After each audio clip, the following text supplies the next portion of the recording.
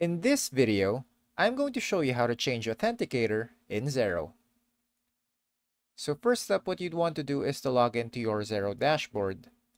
Here, we're just going to look for our profile icon on the top right section of the screen.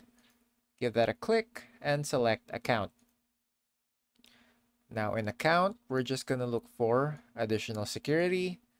And as you can see, under Multi-Factor Authentication, I already have the Xero Authenticator app activated. So to change that, we're just going to go ahead and click the change button over here. But this will prompt us to authenticate the request. So let me just authenticate this real quick. And once we're done verifying, we should be able to see this right here.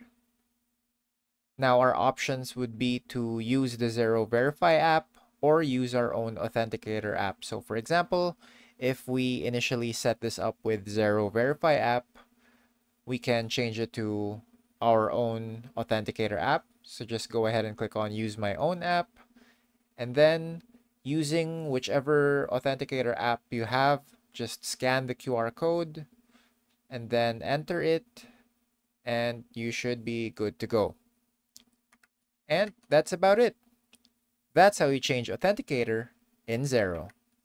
If you have any questions, please let me know down in the comments below, and I'll do my best to help you out.